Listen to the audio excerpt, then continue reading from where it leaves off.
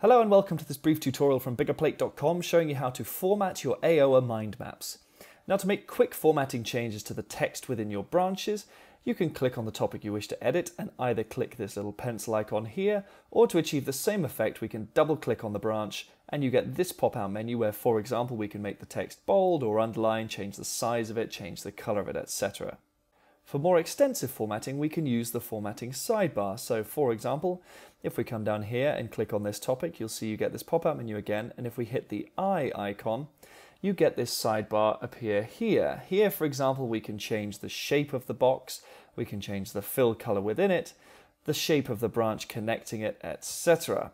If you wanted to apply a change to multiple branches, we can do the same thing. So we can change the shape, change the fill color, and then you can select this button down here that says Apply Style to Children. If I hit that, it'll apply the same formatting to all of the branches below it. Alternatively, if you wanted to apply a change to multiple topics, but not necessarily everything in the same branch, you can hold Command or Control on a PC and select individual topics you wish to format, and you'll see you get this pop-out menu here now, where the style icon or the style button there will open this pop-out window that allows you to make the same changes. So for example, we can change these specific topics to be a cloud shape and to have a red fill. And if I click off this, you'll see it's made that change only to the topics that I selected.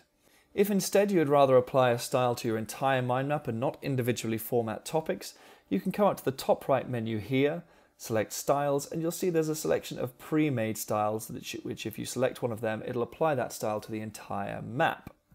If you wish to change the background color of your map, we can come up to this top right-hand menu here, select background color, and you'll see you get a selection of pastel colors here. So for example, if we select the green, it'll just make the background this nice pale green color. Hopefully that's all you need to get started formatting your Ayoa mind maps. For more Ayoa templates, tutorials, and training, visit Biggerplate.com.